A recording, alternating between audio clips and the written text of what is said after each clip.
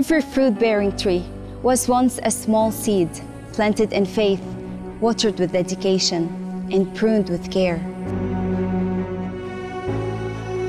As it develops deep and resilient roots in the midst of drought and trials, it grows and matures.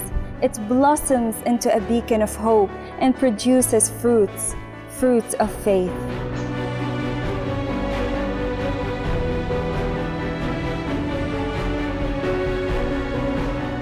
This is our story, which begins in a land that was mentioned 75 times in the Bible and renowned for its cedars. With hearts stirred by the voice of the Lord, Finley and Julia Graham answered the call to come and serve God and the people of the Middle East after World War II. They started with faith the size of a small seed. It was planted and watered faithfully and sacrificially by them and others that joined the mission. The small seedlings developed and grew to what will become Beirut Baptist School, the Arab Baptist Theological Seminary, and the Baptist publications, today known as Dar Manhal al Hayat.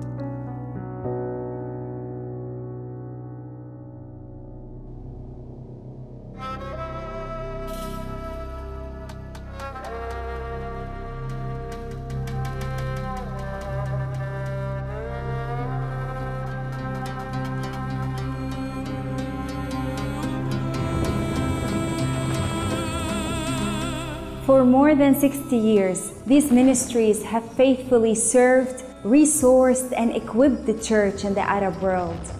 This journey, however, has been marked by many challenges. But despite wars, strife, and hardships that plagued the land of Lebanon, the Lord was preparing local individuals to step forward and continue the work set out before them.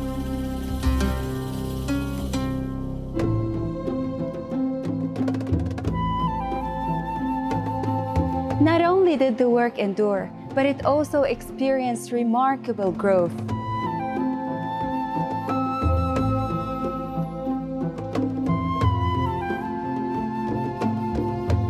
In 1998, local Baptists took over the mission and started giving back life to a reeling tree by founding the Lebanese Society for Educational and Social Development. With the help of faithful partners and qualified gardeners, new sprouts started to emerge again to join the existing branches. MERATH started in 2006 as a response to massive internal displacement as a result of war. It was followed the same year by Baptist Children and Youth Ministry, which has expanded today into Salt and Light. And finally, SKILD in 2011, providing care and advocacy for children with special needs.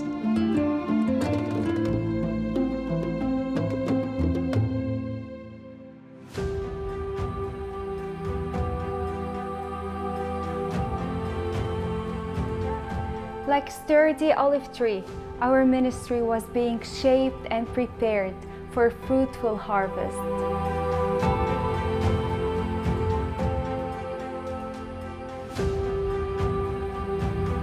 Throughout the holistic and integrated work of these ministries, God has enabled us to proclaim and demonstrate the gospel so that churches flourish and communities may be transformed for the glory of God. As we look back to where we started in the early 50s and the impact we are seeing today, we boast not in ourselves, but in what the Lord has been doing through weak and imperfect vessels, supported by faithful partners and friends who played a crucial role through presence, prayer, and resources. As such, we humbly acknowledge that our work is only a part of God's greater redemptive plan in a region of more than 400 million people. We are but a small branch in an endless olive grove of God's faithful people.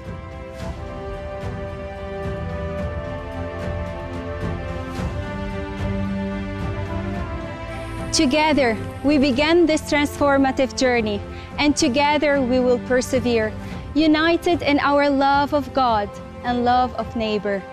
Let us continue this most humbling, exciting, and rewarding journey of all.